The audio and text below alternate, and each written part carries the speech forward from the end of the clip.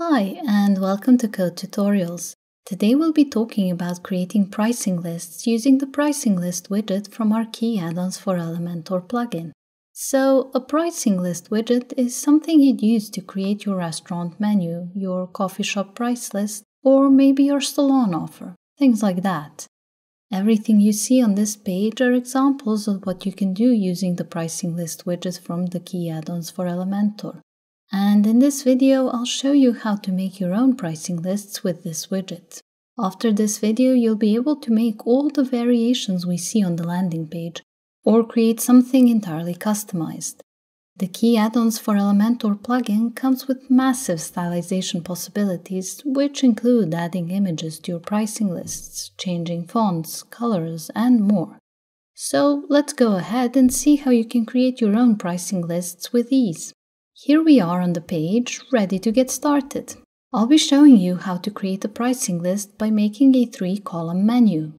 To start, I'll need to find my widget, so type in pricing list.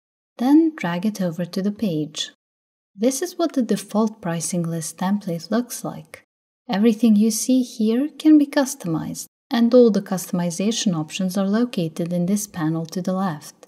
First, we'll add our own content using these options in the Content tab, and then we'll customize the design of the widget in the Style tab.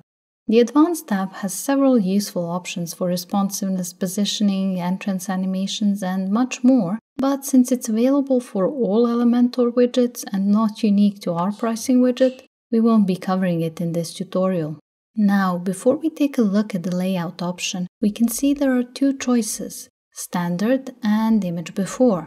We'll go through the widget options using the standard layout, but I'll also show you how a pricing list with the Image Before layout looks like later on in this video. By default, the pricing list will have 3 items. If you want, you can add more by clicking on this Add Item button. You'll immediately be able to see it on the right, and it will have the same placeholder content as all the other items. Now, let's get back to the first item and see what options we have here. For starters, there's the option to add an image after the item title. If you don't want to use an image, you can remove it by clicking here. Underneath that is where you change your item title. Simply type over the dummy text, like so. Then, if you like, you can change the title color either by adding a new hex code or by using the slider. There's also a way to change the color of all your list items simultaneously with the Style tab, and we'll be going through that later. For now, let's finish going through our item options. In the description field, you can expand on what your item is, or what it contains. So for a food item like garlic bread, I'll type in the major ingredients of the dish. And once I've done that, I can add the price.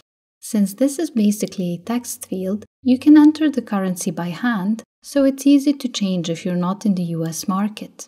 Following that, you can add a discount price just as easily. Type in the amount, and the old one will be crossed out to let visitors see how much they're saving.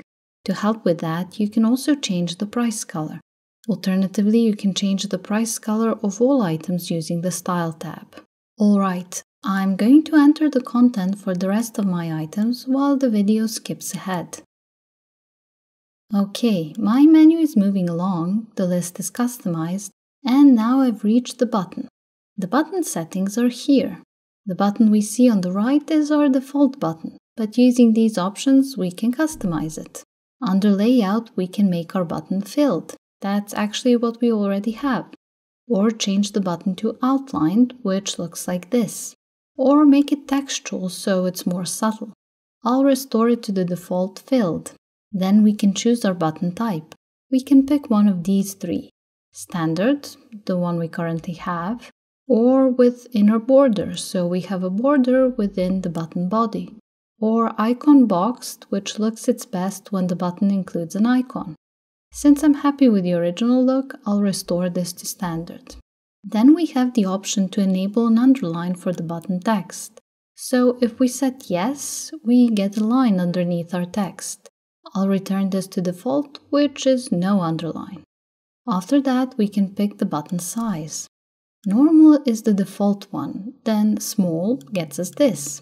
And large makes the button a bit bigger. And finally, normal full width gives us a button as wide as our column. Okay, I'll return mine to norm. Below this is the field where we can change the button text. It's very simple, just type in what you want your new text to be. I'll change mine to entire menu. Right under this is the field where we add the link for our button. You should use the URL of your menu page or your services page or whatever else that works for your site. Since this is a demo, I'll just set a hashtag, which will create a link to the page we're currently on. Finally, we can decide whether our link will open in the same or a new window. Since it will be taking visitors to another part of the same site, you can keep this set to same window. In the next section, we can add an icon to our button. You can choose one by clicking here and then searching for the icon you want. I'll add an angle icon to show you. This one will look nice. Insert. Now that we have an icon, we can choose whether it will be positioned to the left or right of our button text. I'll change it to left. Our last set of options in the Content tab are developer tools. With them, you can choose to display the widget in the form of a standard WordPress shortcode, which will let you easily copy it for use elsewhere on your site. Alright, now we can move on to stylizing our pricing list. So let's go to the Style tab. The changes we make here will apply to the entire widget, so we don't have to change the individual item's color or something like that. The first option we have here lets us pick the title tag for our item titles. You have the choice of everything from H1 to H6, and there's even the paragraph tag. The font used for each of these tags will be drawn from what is set in your theme, so you can get your pricing list to match the look of your site without having to do much work to get it that way. I'll leave this set to default. Following that, we can pick the color for all the item titles in the list. I'll change it now by typing in a new hex code. Okay, there we are. Right after this, we have the typography options for the title. We can use these to change the font family for the title, in which case it won't be the same one used for the H tag. You can pick any one of these from the list to replace the default font. For example, if we pick Arial, we can see the change in the pricing list immediately and the new font is now listed in our options. I'll restore mine to default. Following that, we have the option to adjust the text size. Simply type in a new value, which is set to be in pixels by default. I'll erase this to restore the default size. Then we have the weight. If you set 900 here, it's the same as setting bold. You can use a smaller value for your title text or go back to the default. Then the text transform option, which lets us turn our title text all uppercase or all lowercase, capitalize each word, or use normal to show your text exactly as you entered it, whatever suits your site design. We can also change the style of our title. Default and normal are the same, as you can see, and we can switch to italic or oblique. The difference between these two isn't very apparent, but it comes down to which font you decide to use, as each font designer created their product with either italic or oblique style in mind. And the decoration involves effects like underline, overline, line through, and none, which is our default. Then we can adjust the line height if we have a lot of content that we want to spread out a bit. Just set the value in pixels or ems, like this. So with this option, we'd get more space both below and above our text. Our last option is for letter spacing, which, let me show you, can draw our letters apart or closer depending on what we set. And that's it for our title typography options. Let's see what else we have in style. There's the description color. So that's the text underneath our item title. I'll change it a bit. Alright. Then we have the typography options for our description text. These are identical to the ones we looked through for our title. So anything font related can be changed here. That includes size, weight, decoration, and all the options we've seen before. The next set of options is for the price style. Here we can change the price color. I'm going to make mine match the title. Just a sec. Okay.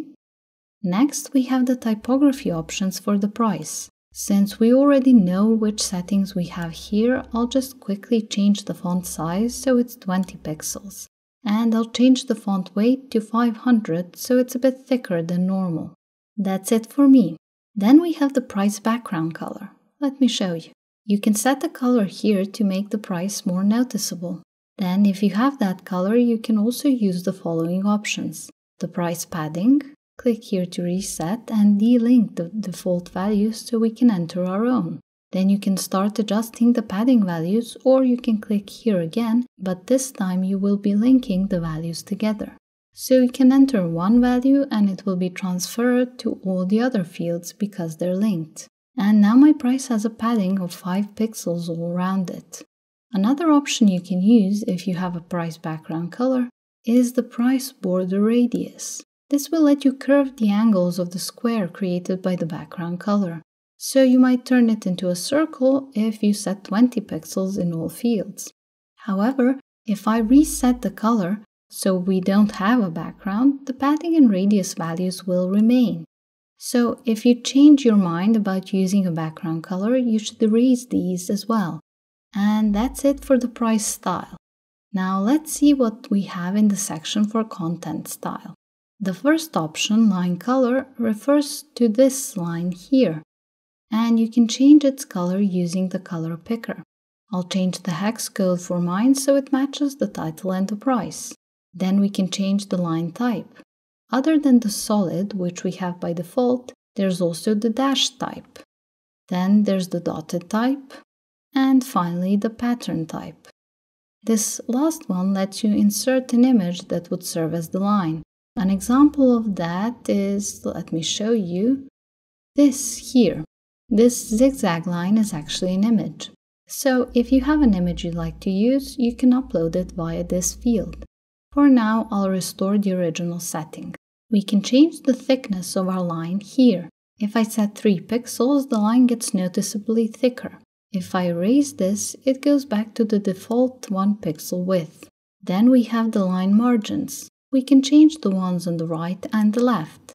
If I set, say, 10 pixels here, the change isn't very noticeable, but if I make that 20, we can see there's a bigger gap between the line and the content around it. So you can use this option to increase or decrease the space around the line if you need to. And you can use the description margin top option to add or reduce the space between the description and the title above it. I'll set 5 pixels, which will bring the two closer. So this option affects the space here.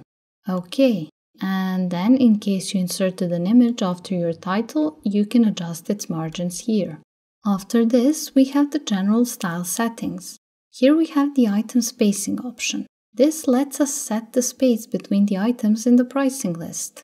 I think a bit less space might be nice, so let's set 30 pixels. There it is. Following that, we can enable an item separator. If you set this to yes, you'll get a set of options that will allow you to customize the separator. I won't be using it now. And then we have the button top margin. I want to separate the button a bit from the rest of the price list to create more space here. To do that, I'll set 60 pixels. Okay.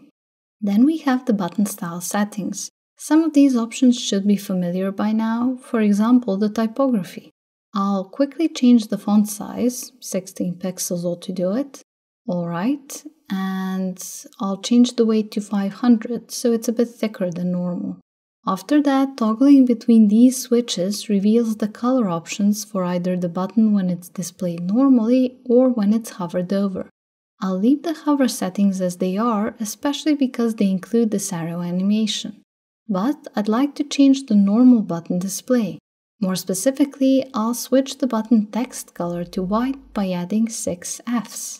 And I'll change the button background color to the same almost black one I used for the descriptions.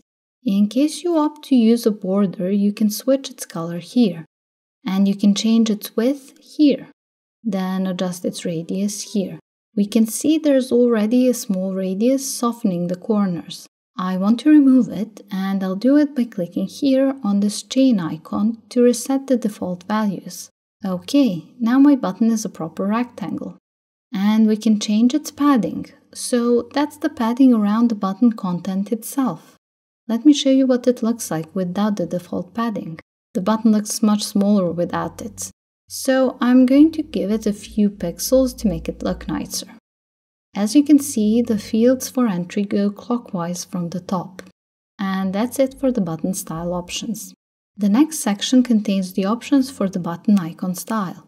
I'll start by making the icon size match my button text size, which is 16 pixels. Then the icon color, since it already matches the text color, I'll leave it be. Following that, we have the icon margin settings, where I want to add more space between my icon and the button text. So 10 pixels for the right margin ought to do it. Okay, then if we switch on to the hover settings, we have the move icon option. This lets us pick how the icon animation will move. The default setting is horizontal, and it looks like this. The vertical would look like this. Horizontal short would get us this. That's quite neat, I'll keep it. And the last option we have in this drop-down is none, which would mean the icon is left without any kind of animation. After this, the button inner border style settings are essentially empty as we don't currently have an inner border that we can style. And the same applies to the button underline style settings. And that's all of the options covered and my first column done. Since I want to have a pricing list in 3 columns, I'm going to take advantage of my finished column and duplicate it. Then drag it over to the next column. Doing this saves me from having to make the same spacing adjustments I made here all over again. I'll skip ahead now as I don't want to waste your time by showing you the same process again while I customize the other columns. Okay, here we are. I'm about to finish my 3rd column, but there's something I wanted to show you first. More specifically, how to add these small images to your pricing list items. Click here to choose an image. Select the one you want and insert. Then we'll need a title. Now we have a title with an image after it. And you can use these images to fully customize your pricing list and reflect any allergens in your menu or specifics related to regional cuisines, or simply add images if you're covering other industries and niches. Regarding the rest of this item, we have all the regular options we've tackled earlier in the video. So we need to add a description for it. Just a sec so I can type it in. Then we set a price for it. And while we're here, let's give it a discount. Finally, I'll change the price color so it matches the one I used for the other discount price in this column. Okay, and now my standard layout pricing list is done. So before we part, I'd like us to take a quick look at an example of an image before type of pricing list. The example I'll show you will have 2 columns.